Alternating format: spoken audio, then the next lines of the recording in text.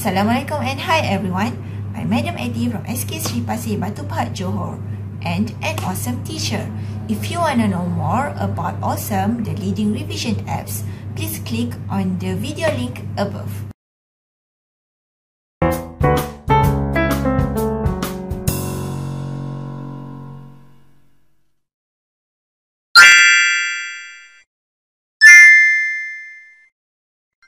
So for today, we are going to learn about phonics.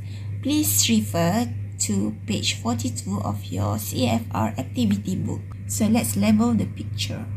So number 1 is caps. Caps, so write caps inside the box. Caps. Number 2, buses. Buses. B-U-S-S-E-S. Number 3, eggs. Eggs, ending with S. Number 4, cherries. Cherries. R-R-I-E-S. Cherries. Number 5, tomatoes or tomatoes.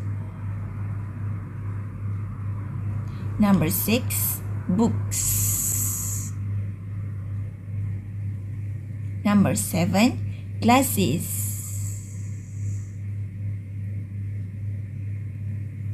Number 8, peas.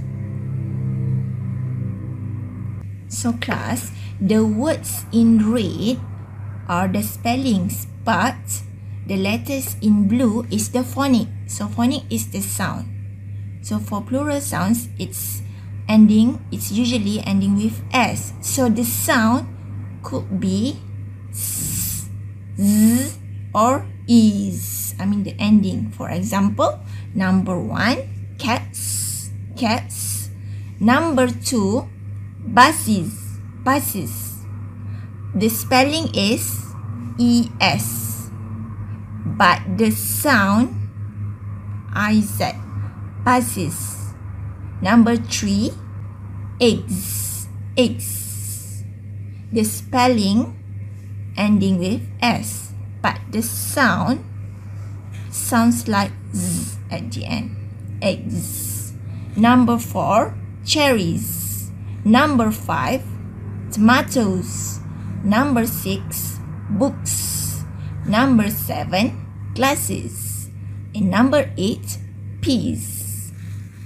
Okay, now look at the exercise down below. The words above are plurals. Although they all end in S, they are pronounced in 3 different ways. S, S, or is. See the words and group them. For example, the group or the plural that end with S. So you need to take out the word from the above here to the table below. So the first word should be caps. E-E-P-S.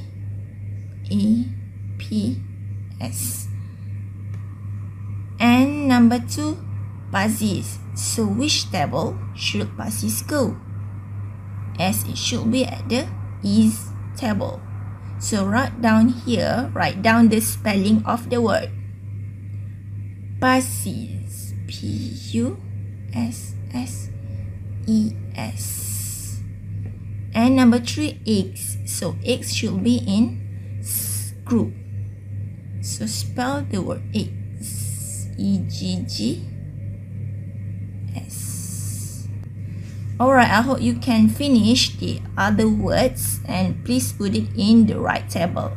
Okay, that's the end of our class. Please practice the pronunciation. Make sure it sounds correct. Alright, practice makes perfect. Assalamualaikum and bye.